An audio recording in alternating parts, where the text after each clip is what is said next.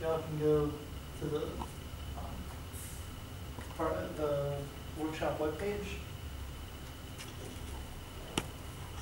I have under today there's one link. Notebook to the IPython notebook and use for this.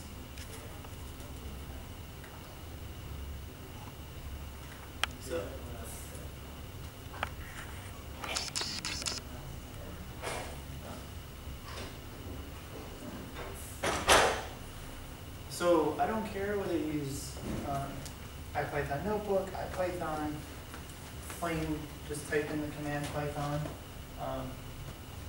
But I'm going to go through, kind of as Terrence was, just going through these notes, talking about things. Feel free to ask questions, follow along, try this yourself. It should work unless you have really old versions of astropy on your computer. So is there a way to like put this web page to Python notebook?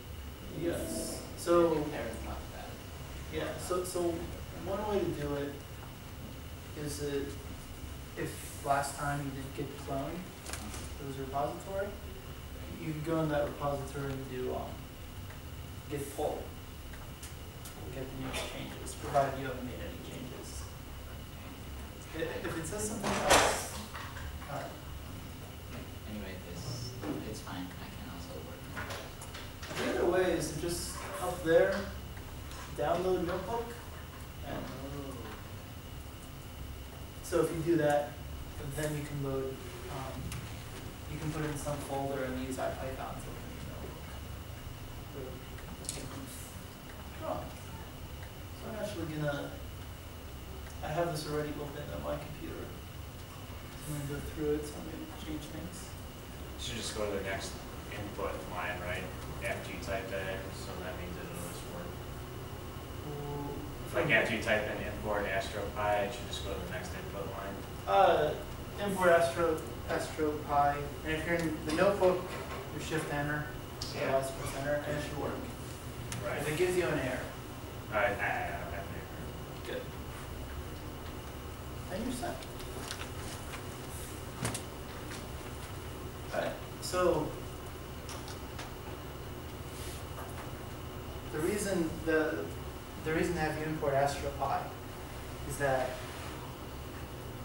probably like 4 or 5 years ago, the situation in astronomy was that there were three or four people trying to implement their own version of the IDL astronomers libraries,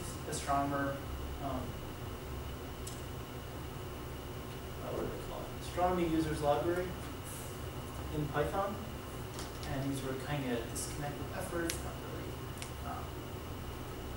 couldn't always use one from the other, and honestly it was carrying forward bad habits or bad design decisions from the IDL code into Python. Astropy is kind of the same vein, trying to make a core set of libraries for doing astronomy in Python, and bringing together several other projects to do this. And so pretty much this whole talk is going to be talking about some of the capabilities of astropy, which are actually quite extensive. So if I look at the link for the documentation, and yeah, it's going to be stable. So there's quite a lot it can do. And if I go to the lower right there, to the latest one, there's a little bit more being added over time. So it's worth keeping in mind. I only touch on things. There's a lot more. The documentation is quite good. So one of the first things that you probably want to do is work with data. In astronomy, we use FITS files typically. And astropy loads them. Here's a little line for having that capabilities available with a baseline FITS name. And then I'm going to load this FITS file from the internet called course head.fits, which you can probably guess what it is. So fits files contain header data units, actually a list of header data units. You probably never worry about this if all your fits files only have one set of data in them. In DS9, if you open a fits file, we'll look for the first one that has an image. So you can live quite long being ignorant of the fact that fits files can contain multiple data. But the fits astropy.io.fits does not let you live that ignorance that long. So there are two header data units that you see when you print out this thing that fits.open gives you. I'm only going to concern myself with the first one.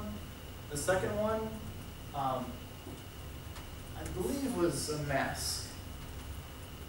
So how much to trust the cells? You can actually see this. HV list, going to the second one, opening up the header. Well, let me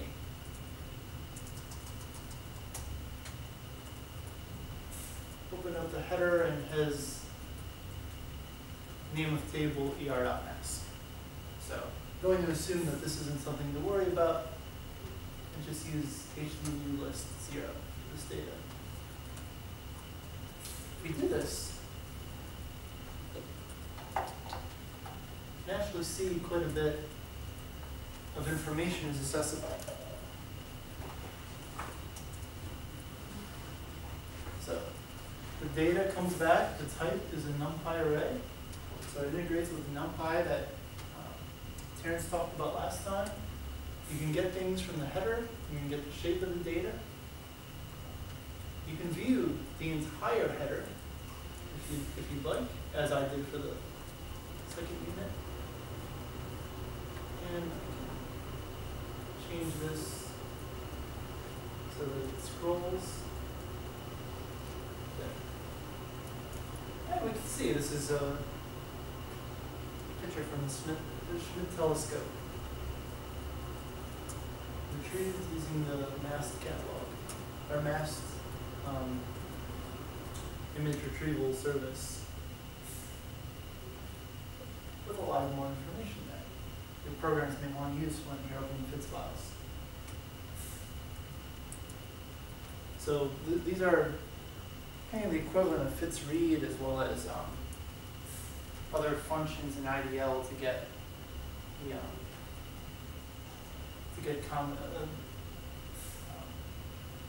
things from the header.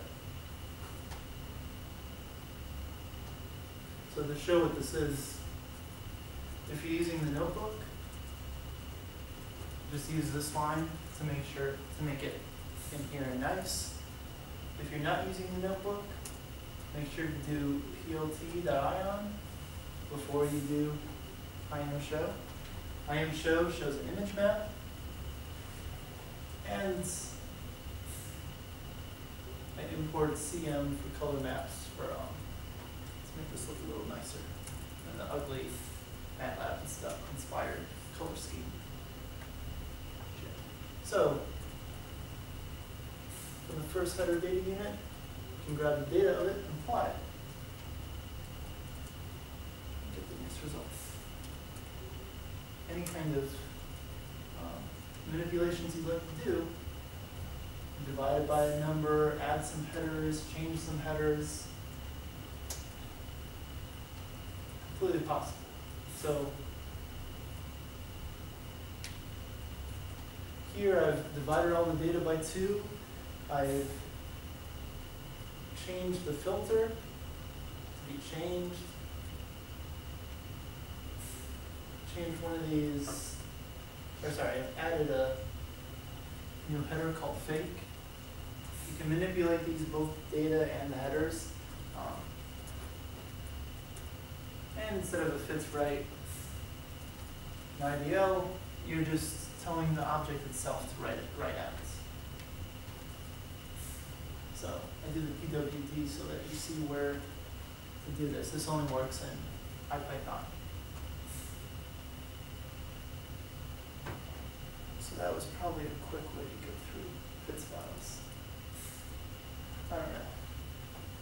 Anyone try loading up their own data?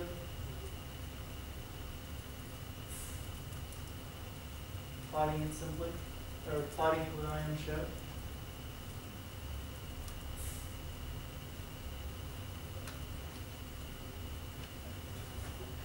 So this used to be called PyFits.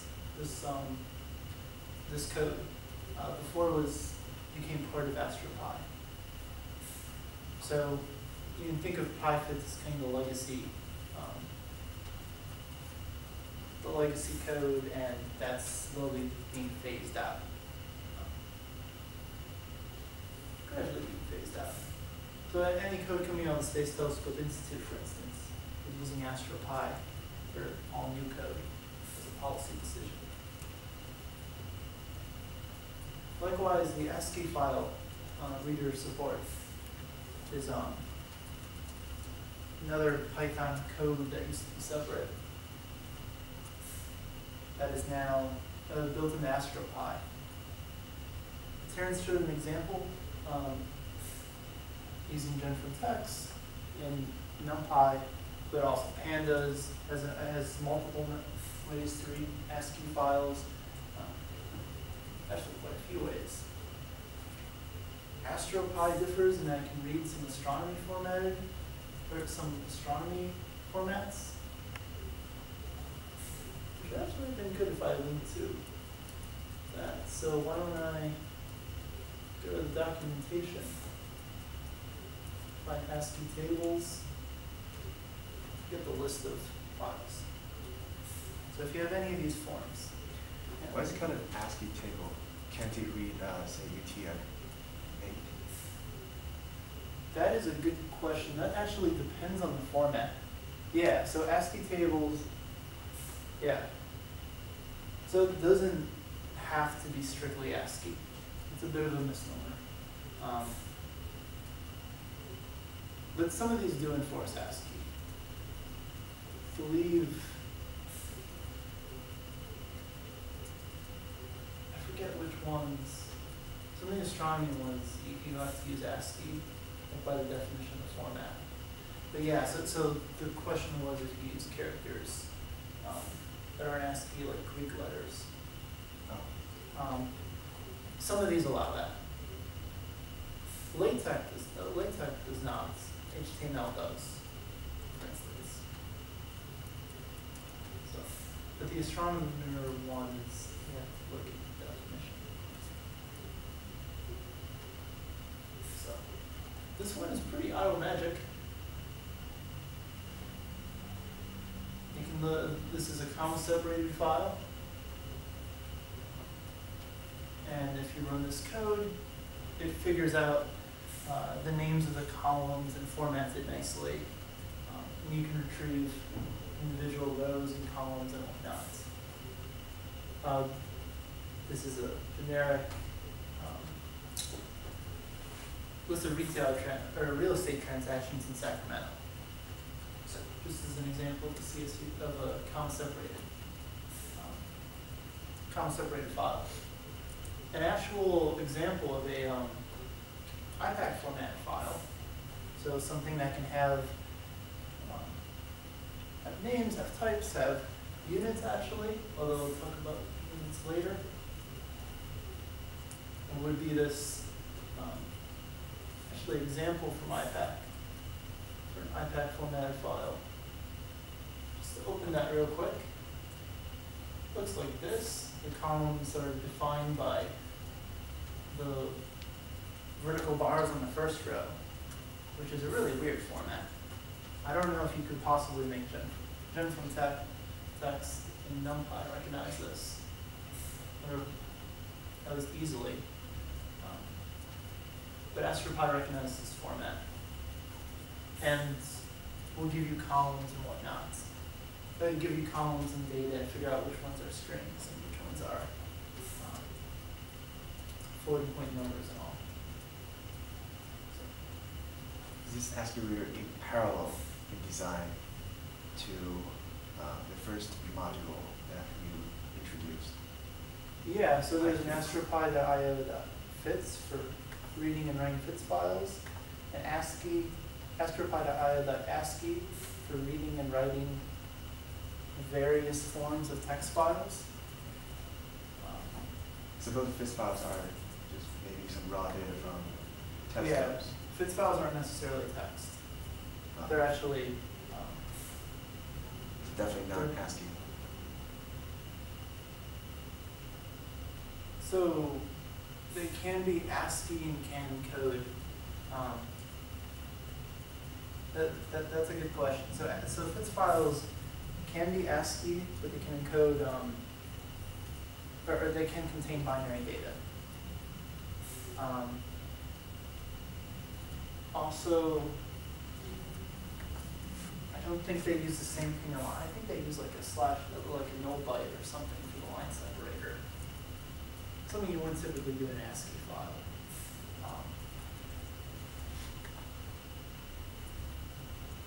Yeah.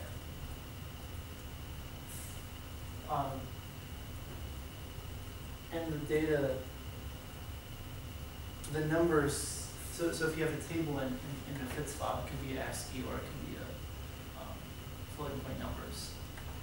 So floating point numbers have a different representation in ASCII versus just a regular 32-bit number. So FITS file could be mostly ASCII, but yeah, so that's why it distinct. Also, FITS files can be compressed. You can do a fits.gz, and that's perfectly valid. BS9 and astropy will recognize that.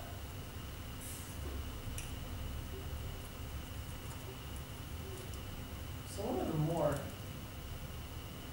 so something that's new to astropy, as opposed to PyFits and ASCII tables, the predecessor packages, include units.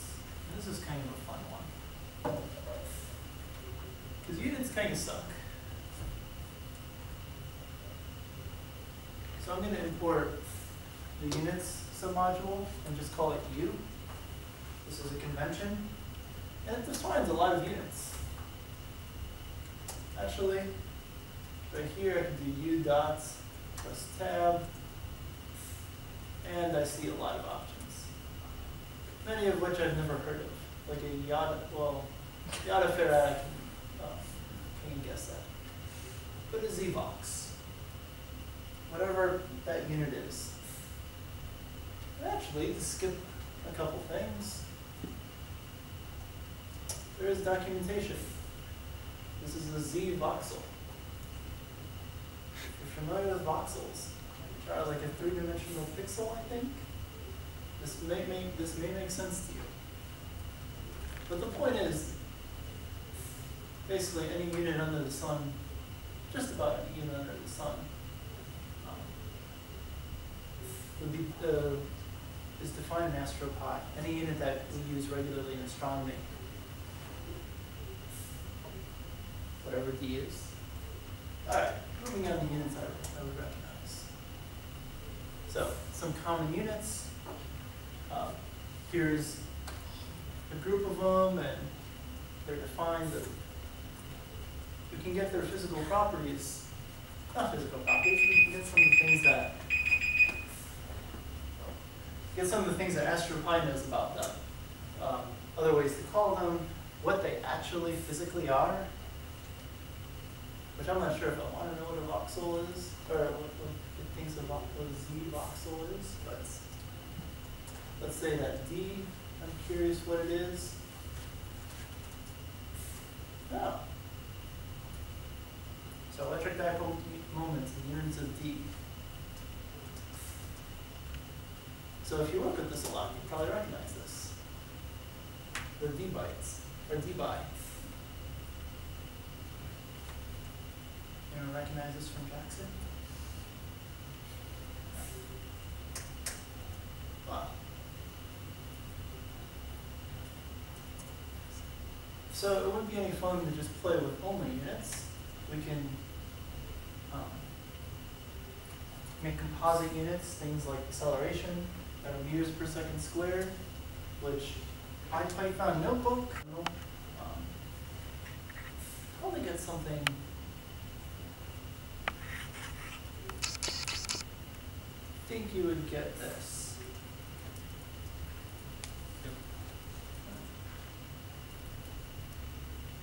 And you can combine together crazy units that don't make sense, but well, they make sense. This is still an acceleration. Not typically how you write it, but however you want to add things together. You can also, and so this might be how it's displayed in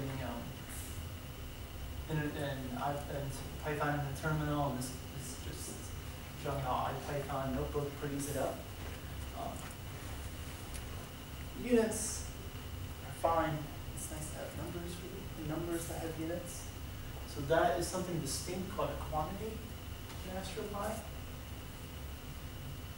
We can either make arrays or quantities out of arrays from NumPy. So here I've imported NumPy, made an array, and made it, I multiplied it by hertz to give something that has units of hertz. What's the data type of my data? It's actually a quantity. So if I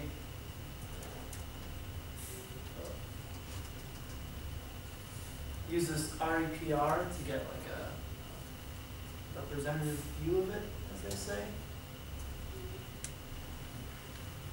Another way of looking at it. So yeah, the quantity is not quite a subclass of a NumPy array, but they're meant to be very compatible. So you can use NumPy functions. Use NumPy functions on quantities. So there's a implicit typecasting from a NumPy array. Yes, they call it a NumPy. NumPy has support for that, and they've actually the astropy community has actually helped with that. There were corner cases where you lose the units when you use NumPy. That I don't know for how long that's been fixed based on astropy contributions. So looking in the documentation, I think there was something.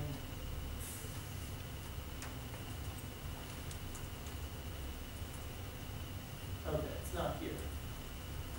But yeah, so you could take the dot product of two quantities using NumPy or any other NumPy function. But before you take the dot product, you might want to actually, or use NumPy functions, you might actually want to manipulate them, just the quantities themselves, adding, subtracting, multiplying, dividing. If you do that, it actually works. So multiplying something with units of hertz times something with meters squared kilogram per second. So anyone recognize what that should be the units of? If I have a hertz times meter squared times kilogram per second.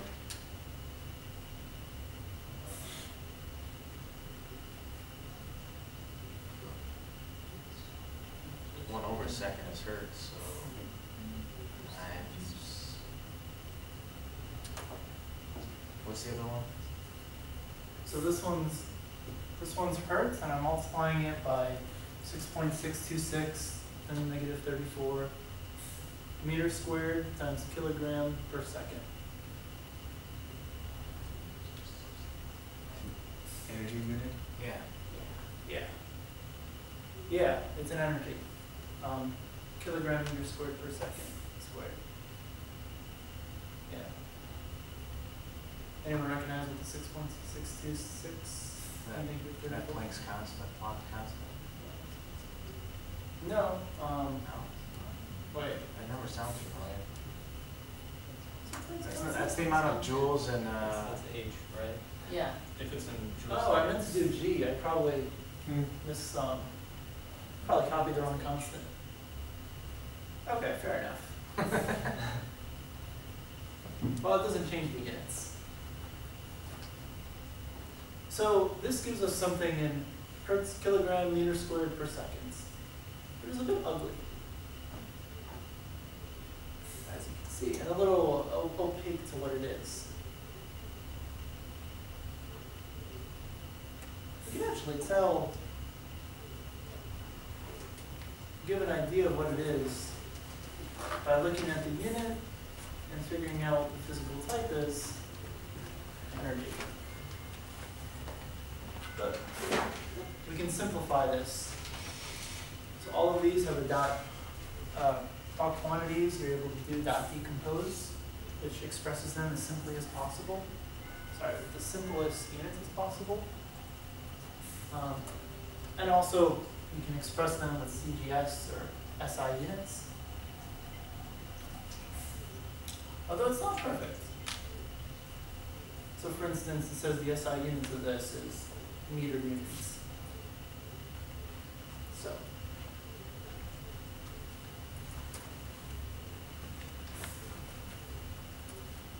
It's okay.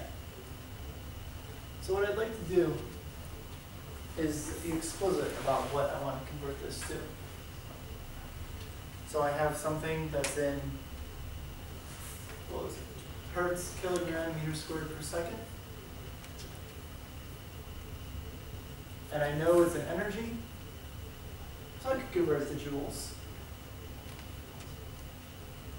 Doing the quantity dot 2 u dot joules, or the quantity dot 2 u dot electron volts if you want, converts it to any, anything that it's able to convert it to. So the units capability here in astropy is actually one of the more broadly useful things outside of astronomy, but there's so many astronomy units in here, and so many things that only make sense in astronomy. So it's not very, it's obvious it's not meant to be general. So here, for instance, if I'm wondering how many astronomical units it is to Orion, that's just one line. I know how many parsecs it is. Or let's say someone asks me how many light years it is to Orion. Oops. So I know it's, and there's a lot of names you can use for things. So I know it's 420 parsecs. And someone asks me about light years. I'm going to type that and press tab. And yay, that works. And so it's about 1,400 light years. So you can do like simple, quick astronomy unit conversions very nicely with this. If you put a unit of momentum, you will complain. Yes. So let's do 420 u dot parsec to u dot year. Year, oops.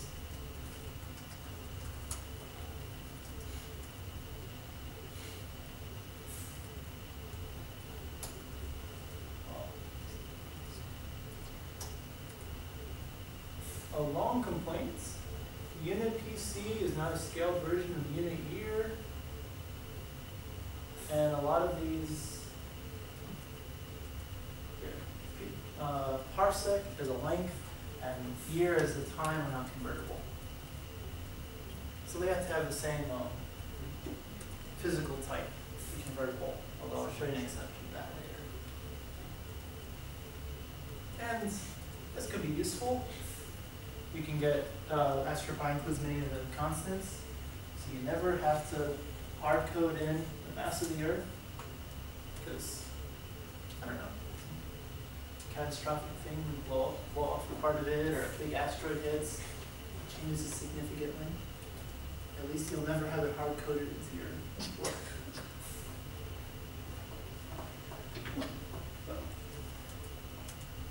And usually you care about the units, so using astropy units at least keeps you consistent. So I said when you convert things, they have to have the same equivalent type.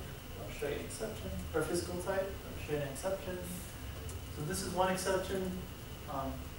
If you're dealing with a wavelength of light, or you're dealing with the frequency of lights, you can go back and forth. Astropy is this concept of equivalency classes to allow you to convert between units that aren't really the same. Well, one of them, this U dot spectral, converts between wavelengths of light and frequencies of light, or vice versa. Yeah, so things work magical. So if you're curious,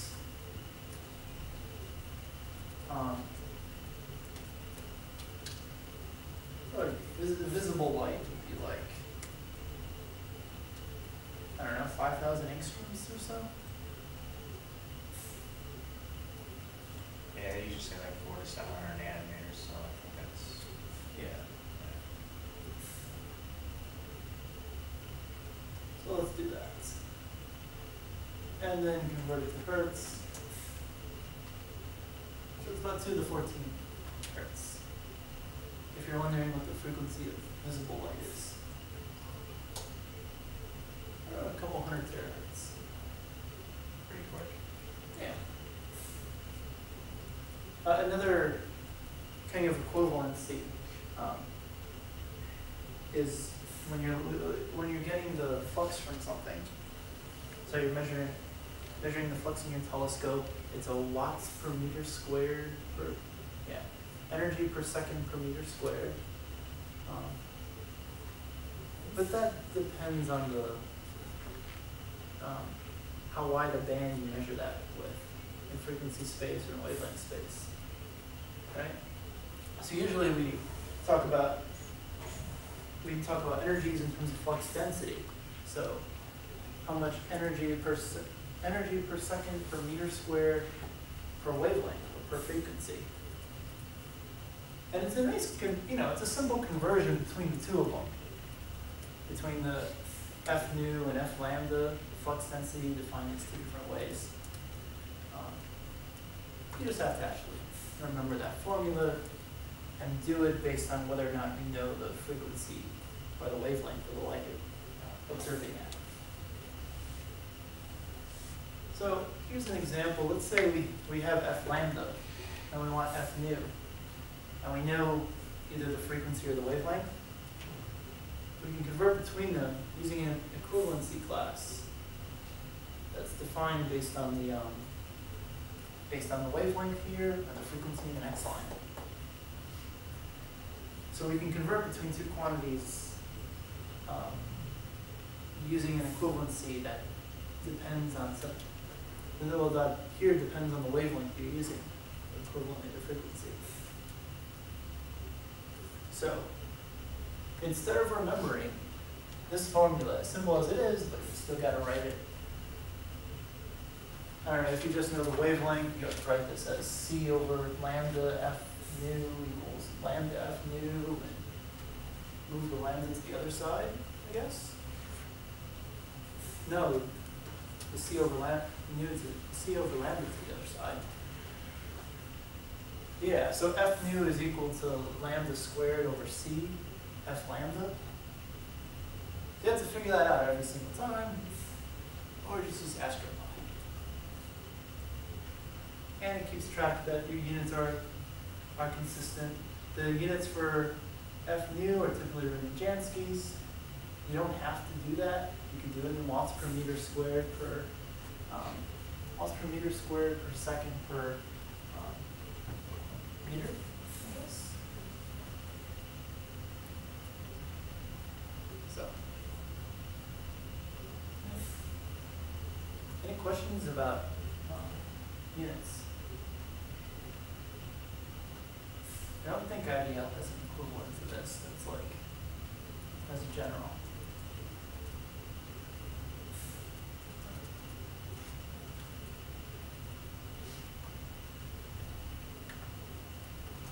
Okay.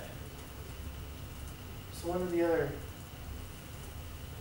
potentially difficult things to wrap your head around when you're doing astronomy, besides units, is the variety of coordinate systems.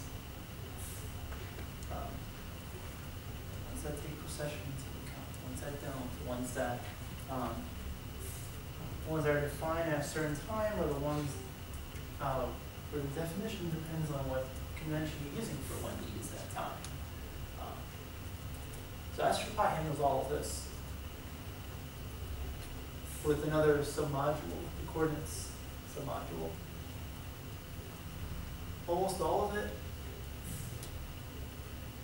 almost everything you can do with this SkyCoord class. So upon importing it, I'll create a bunch. Isn't that? Upon importing it, I'll create a bunch of SkyCoords. So there's a bunch of different ways you can do it, and you can see the output of most of them, all the ones with the prints. The from name grabs it from the network. So any delay in here will be from that. You can choose the coordinate system. So FK4 is usually what people mean when they say B1950 coordinates. And FK5 is usually what they mean when they say J2000. So that's kind of defining where you define the, what point in time you define the equinox. But by default, it goes with this ICRS standard, which is independent of that. So hopefully you never have to worry about what coordinate system you're using, whether it's FK4 or FK5 or FK4 without some eccentricity corrections, or if it's, hopefully you only work with ICRS. It's probably not realistic, but hopefully it's close enough, because J2000 and ICRS are very similar. So, but astropy will recognize this. And actually, if I click that more link to bring up the documentation, still loading. So the coordinate systems should be listed somewhere.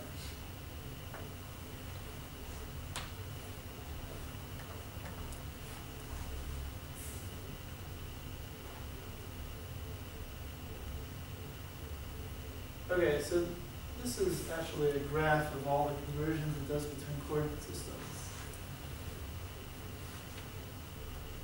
So alt-az is your altitude, azimuth coordinates. GCRS is your galactic center coordinate systems. Oh, as well, there are galactocentrics up there. GCRS might be geocentric. Well, anyways, hopefully you know which one you're using. If I go to the latest, so instead of the stable release, and go down, there's been a couple more processed ones and more links between them, so which makes things quicker. So there's more, and I think they have been working on making this alt-az more general. There's a lot of support and a lot of things that you probably don't want to have to think about for coordinate systems, like eccentricity corrections, depend on how you define the coordinate system, that they've thought a lot about and used directly the code from IAU, SOFA. That is actually included in astropy, but not publicly accessible. So that the definitions that you have for the coordinate systems are the IAU's definitions. So it's a kind of powerful thing. So sorry for the tangent about coordinate systems. It's annoying, but you just have the SkyCoord stuff manage it. You can make these coordinates, you can see what you've made. So these are, so the SC object I made had that was at 25 degrees RA and 35 degrees declination. The useful thing, you can transform this. So you can see it, although you could have FK4 at any time. or galactic coordinate systems using L and B.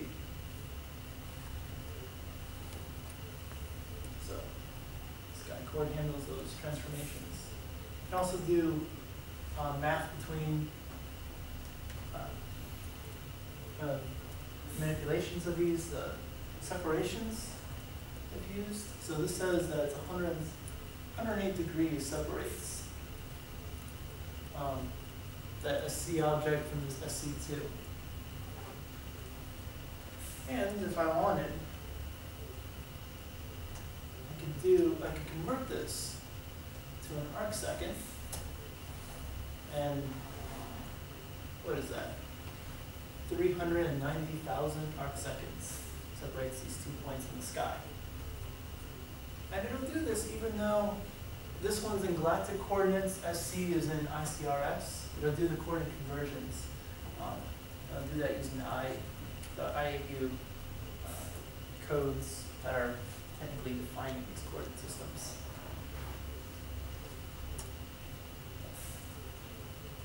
So there are some exceptions. Galactic is not. Galactic coordinate systems are not actually defined by any standard body.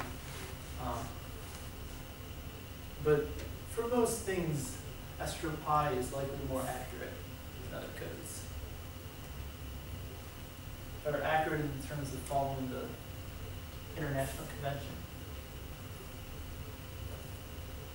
One of the useful things is with FITS files that I didn't mention before is actually figuring out what the pixels mean in terms of where you're looking on the sky.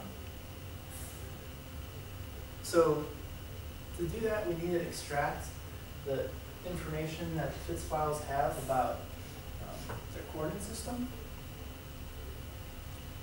This WCS object, or WCS class, instead of astropy WCS, can just do that. This is something that's very, basically shows the capabilities, just has the capabilities of WCS global coordinate systems and FITS files. So this will probably have more work done on it to make that more general, because with the next generation telescopes, FITS files can't accurately represent the kind of transformations you have between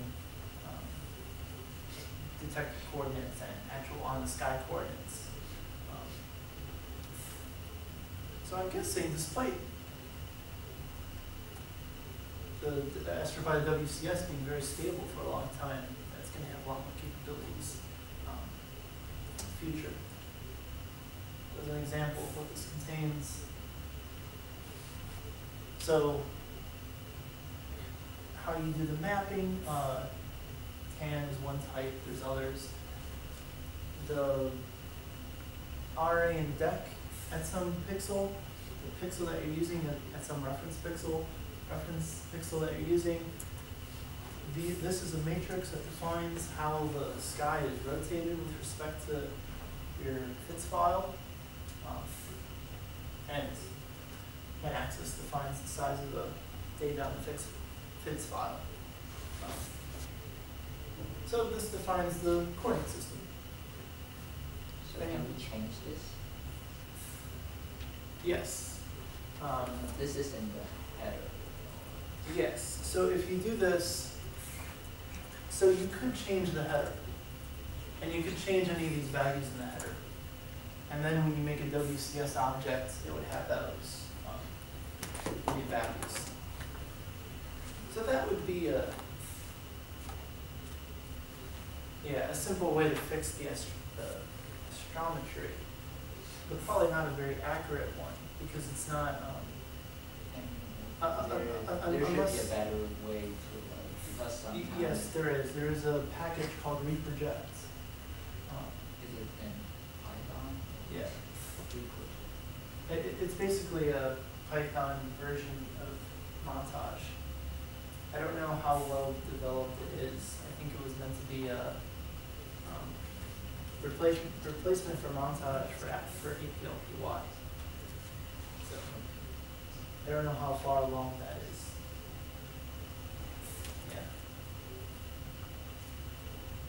Yeah. So you can change these values, but changing your reference pixel left or right in a projection, in a this kind of projection, I don't know what that does to these other numbers. I think you would have to think about that very carefully, which is why you use a package to do that for you. But with this information, you can say, I have a coordinate in, I don't know, RA-DEC in ICRS coordinate system. What pixel value does it correspond to? Or the other way, I have a pixel value, like 5, 5. Give me a sky chord that corresponds to, or give me a sky chord that corresponds to pixel 5, 5, using this one coordinate system. When you create this, I believe you can choose the frame, but probably not that way. Documentation. So SkyChord and AstroPy.io.fits and AstroPy.wcs all allow you to manipulate, all allow you to interpret or take something like M101 and figure out what pixel value that corresponds to, or something like a catalog position. Even though I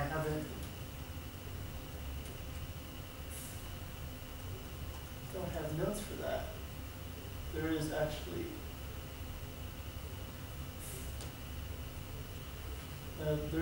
functions for searching in a sky catalog. So SkyChord is kind of a higher level thing for managing position information, things on the sky.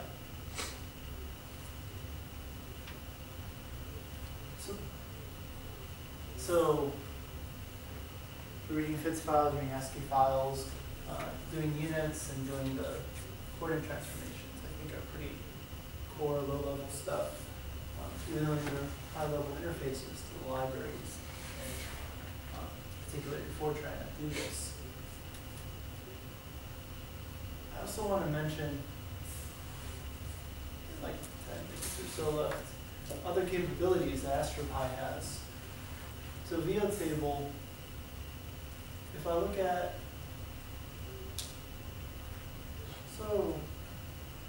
second example of a,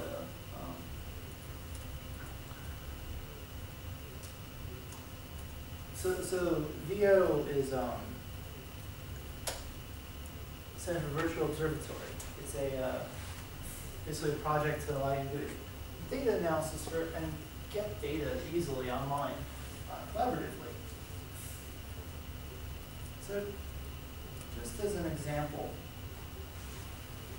of the kind of things that VO projects are trying to facilitate, here's a search with MAST, which is a service provided by Space Telescope Institute, giving me some whole images, and I think if there was available, there's UV space images. These are one of the protostars. As you can see, it doesn't show up well in MICMOS, but I want to make the point here. So there's an export button.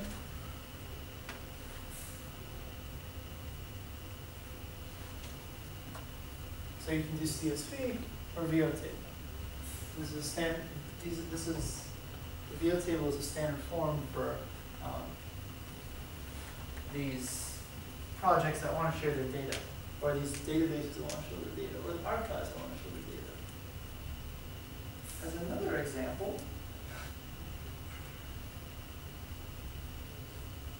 I'm going to look for what data is available for the same target in Vizier, however you pronounce it. And there's some SDSS data, Spitzer, a lot of information. And likewise, I can download the data as VO tables. So,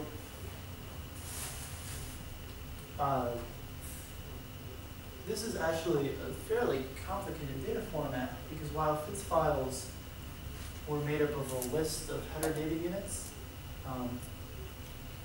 this can be a little more, these are still, these are considered a list of tables. And they're meant for tabular data, not just numbers, but things like all the information that SDSS gives you about this source, which is some strings, is some numbers, is an identifier, unique identifier. So the VO tables are actually something, I can think of a way to grab, show an example. But I just want to point out that you can read those in astropy. And how relevant they are can depend on how much archive searching you do. Do you know what's the advantage of this VLT? I think it's mainly that it's more free form and also, so for instance, FITS files, they have standards for what comments are acceptable, or not what comments, what do you call it? The header is made up of things with like names and values. The header, the content in the header is restricted by limitations from Fortran, and that got encoded into the standard. So for instance, there's a maximum line width, there's a maximum name for the, I'm trying to think the names of the information in the header. But so VO table doesn't have those kind of limitations. There's also kind of a mixed bag with it being XML. That you could say it's more portable than these FITS files. That could depend on the Indianness, or that it could depend on your processor, how you read it. I don't know anyone who doesn't use a Intel compatible processor to read the FITS files. So how well in advance that is in practice, I'm not sure.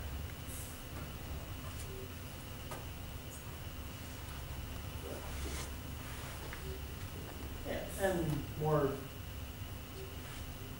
yeah, so flexibility in this format. Flexibility over ease of use. So just to make aware, if you get a VOT file, astropy can read it.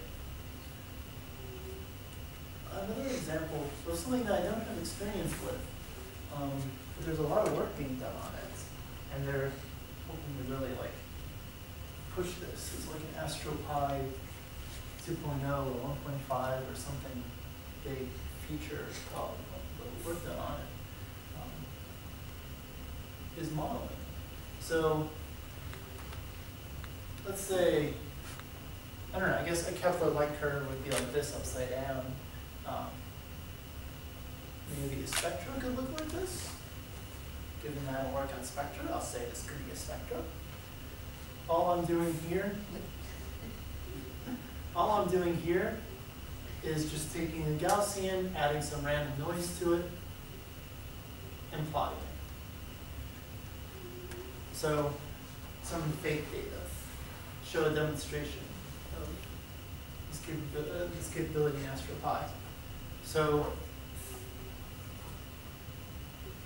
what they're working on adding is similar to the curve fit, model fitting, as well as a standard way of parameterizing models using using astronomy models. So particularly broken power law models, things that go linear and then power law and then linear again.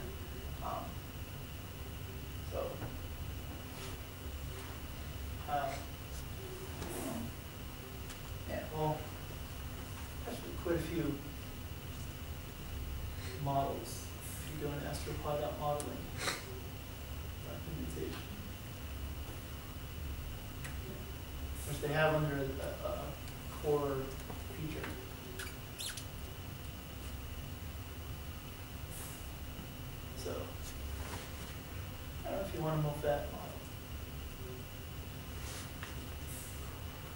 So this is an example of taking that same data as before, fitting a Gaussian model.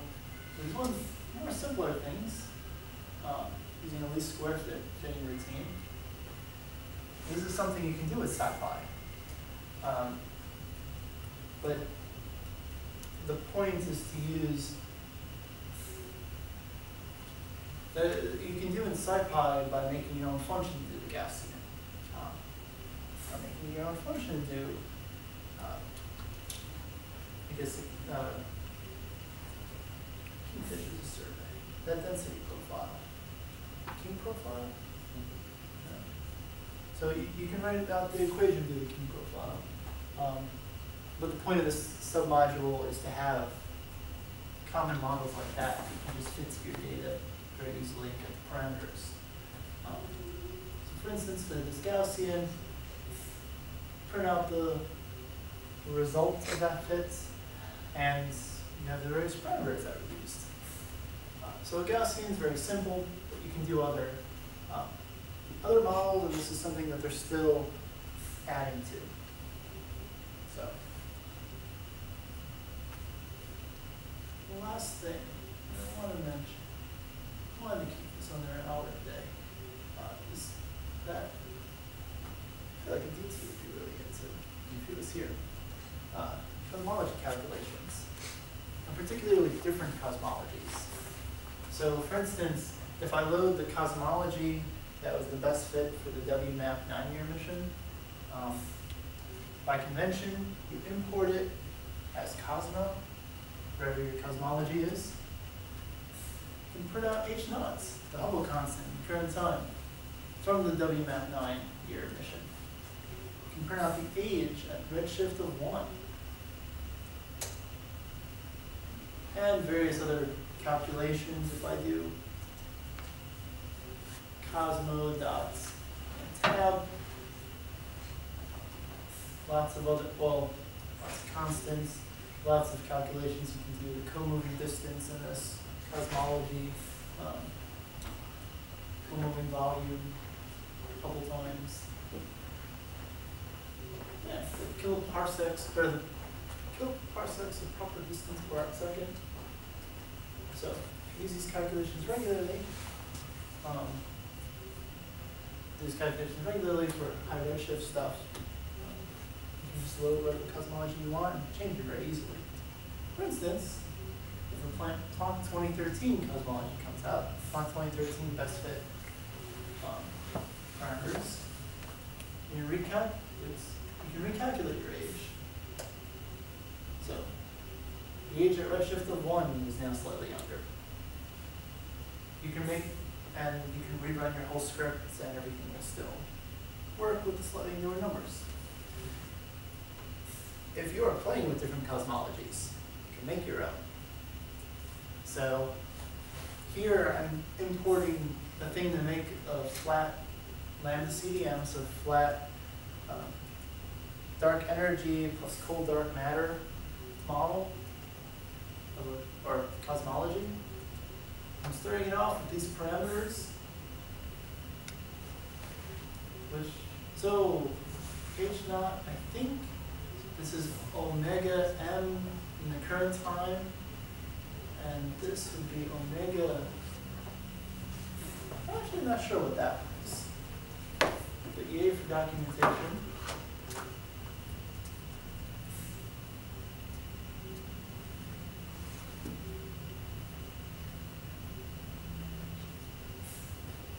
It's not in documentation.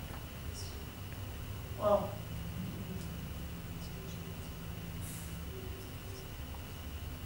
so I'm guessing the other parameter is going to something else.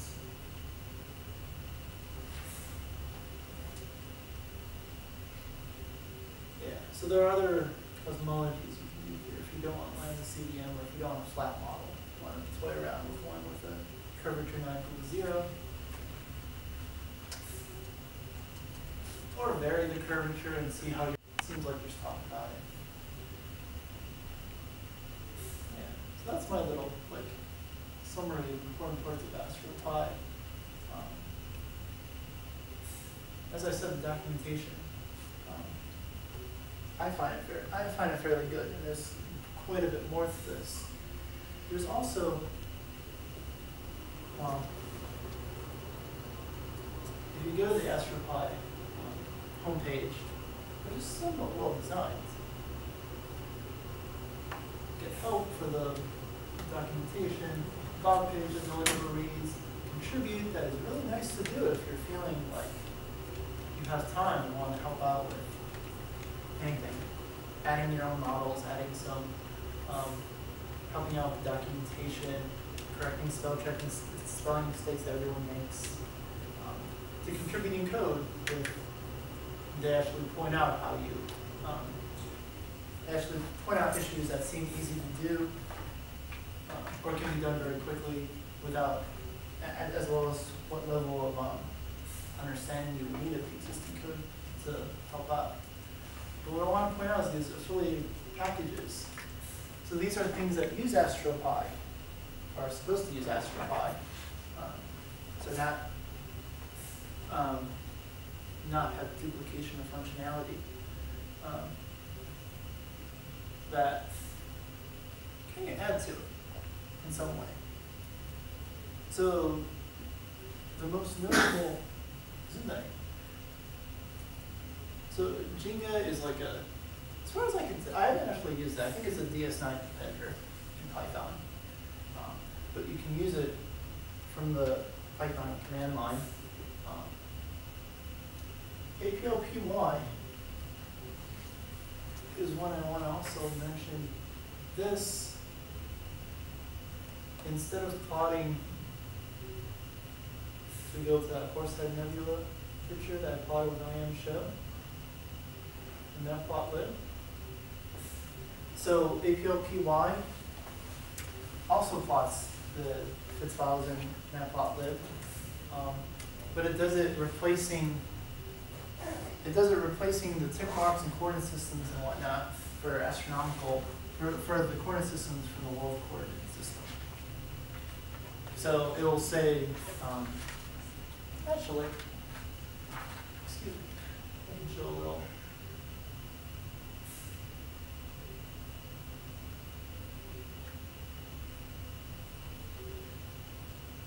So from APLPY, import Fitz figure. Let's see. Fitz figure list. So I don't have to download that again. You see that show. Let's go with the color scale. Oh, that's a ugly color scale. Let's go with grayscale.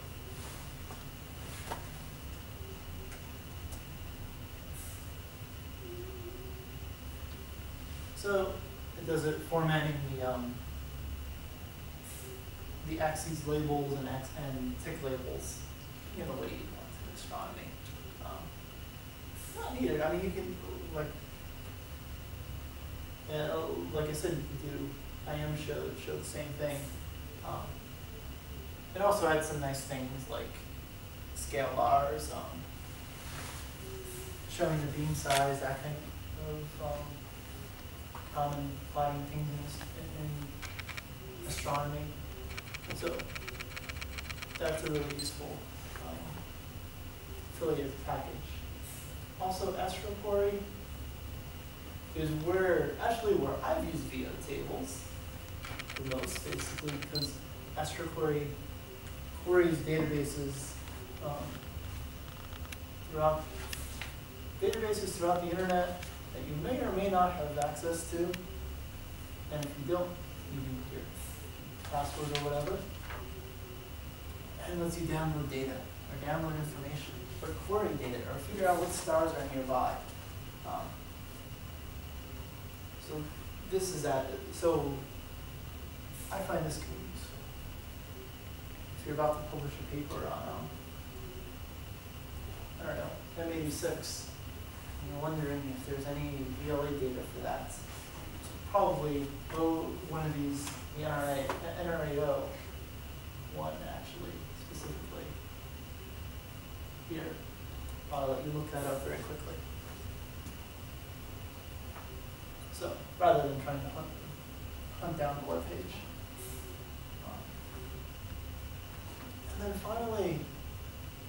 spec-utils, float-utils, and CCD proc are for analyzing and reducing data.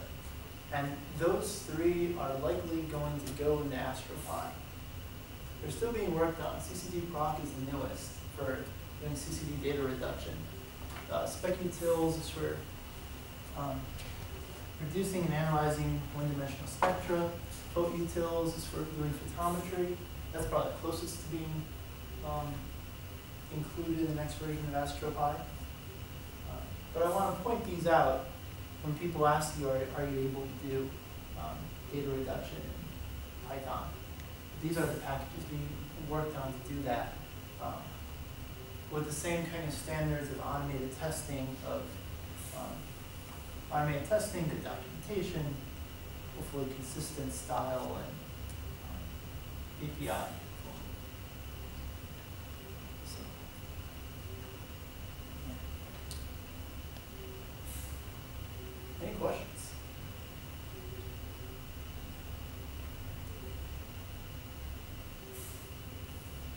Is there any package built for including the 3-colored image? So, RGB so to make that, or yeah, to just like so APLPY has that capability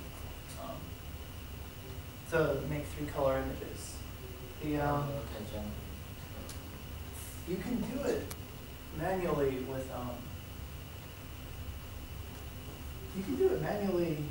with NumPy also, since you just load them in as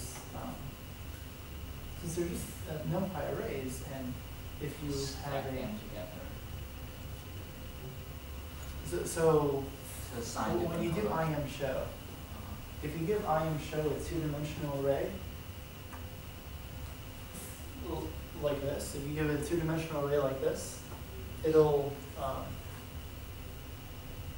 do the color based on that, based on the value in each thing. If you give it a 3-dimensional array where one of those dimensions has a length of 3, then it'll assume that that's a color. So IMShow will do the color maps for grayscale images, for images that are just an intensity. But IMShow will show you a 3-color image if you have the data for that. But you probably want to scale it. So when you put those 3 images together into one array and put in IMShow, how you do that, you can vary the scale to scale the different colors. So yeah, APLPY.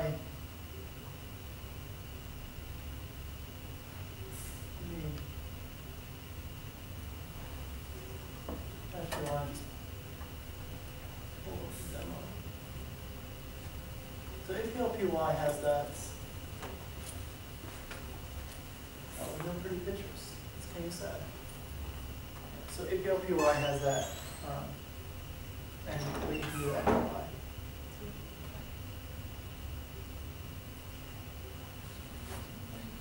As a cube first, and then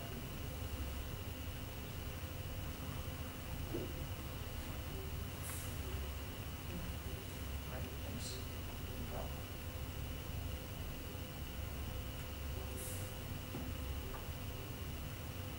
Okay.